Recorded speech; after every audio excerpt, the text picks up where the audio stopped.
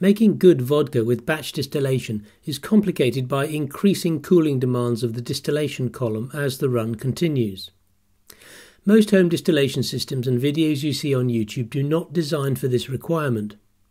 The result is that as the batch progresses, the lower part of the column gets hotter, and the first 2 or 3 stages of fractional distillation consume more and more of the column, so that the heat losses from the column come to match their cooling requirements.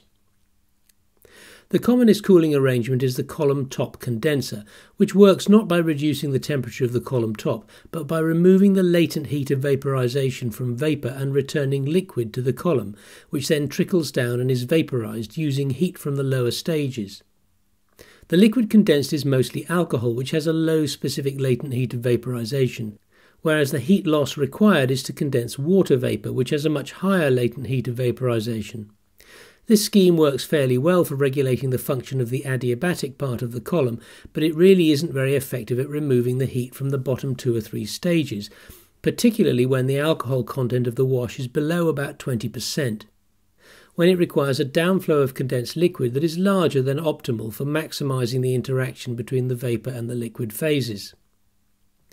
What's needed is a cooling system at the bottom of the column which has the capacity to remove heat over a wide range of powers while maintaining a constant temperature.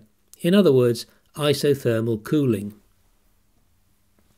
I've devised and developed a system for doing this. I haven't found reports of it being used before, but I'm sure it has been, so let me know if you've heard of it.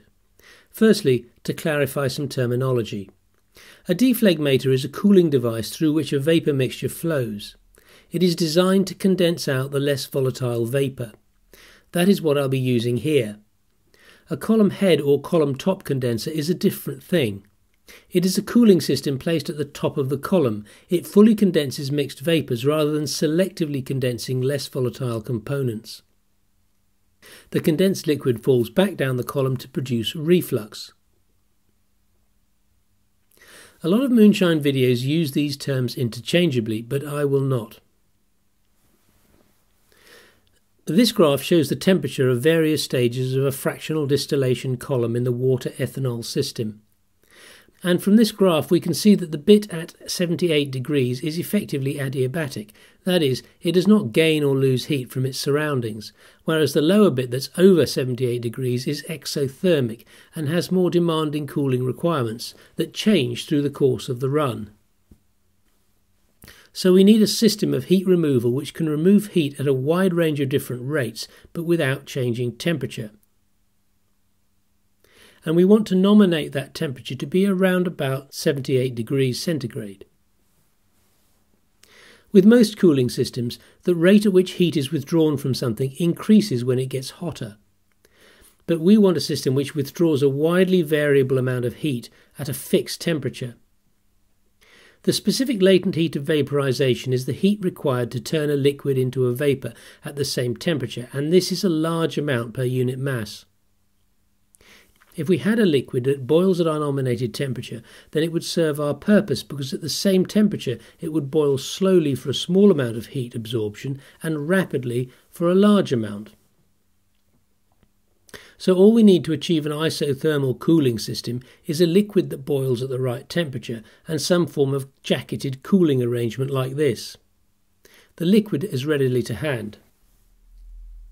It is an alcohol-water mixture with 90 to 95% alcohol, so 4 shots or heads from previous runs will do fine, as they have about the right boiling point.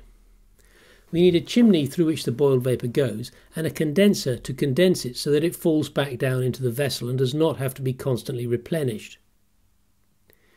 So we fill the jacket with this liquid and we have an isothermal cooler and put a reflux condenser above it. The cooling water to the reflux condenser carries away the heat.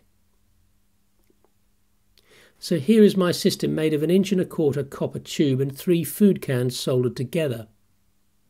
There's a silicone rubber pipe on the outside so I can see the level of liquid and I know how high to fill it, and a conventional Liebig condenser acting as a reflux condenser. The Isothermal Dephlegmator is here, At the beginning of the run it simmers slightly. As the run progresses it boils more and more vigorously, drawing out more and more heat, but always at the same temperature, leaving the top of the column to operate under steady conditions. I've insulated it here because it only works properly when it's boiling, and this speeds up the time it takes to get to the boiling temperature. There are a number of advantages of this system over the column head condenser. It applies the cooling where it's needed rather than cooling the whole column. It cools at precisely the appropriate rate for the applied boiler heater power, and it means you only need precise control of one parameter, the heating power to the boiler. No fiddling with water flow through a column head condenser. You can see how cheaply I made it with recycled pipe, empty food tins and a bit of solder. Total cost of materials, including the spiral prismatic packing for the column, was under $100 US. There is room for improvement. I haven't worked out the minimum length of the column and what the optimal length or diameter of the deflegmator should be, and this thin column is very slow. It took about 60 hours to distill 5 litres of 96.5% alcohol, but over a whole run of 50 litres of 40% ethanol from stripping runs, using infrequent and easy adjustments to the heater power, it doesn't budge from 96.5% alcohol from throwing away the 4 shots to the end of the run when there is well under 1% of alcohol left in the boiler, and the Isothermal Dephlegmator reaches its maximum capacity before it boils over. The deflegmator chamber runs well at about 2/3 full, allowing space for bubbling. So if you're struggling to hit that magic 96.5% alcohol with column top condensers, then give this a try, and if you succeed, let me know.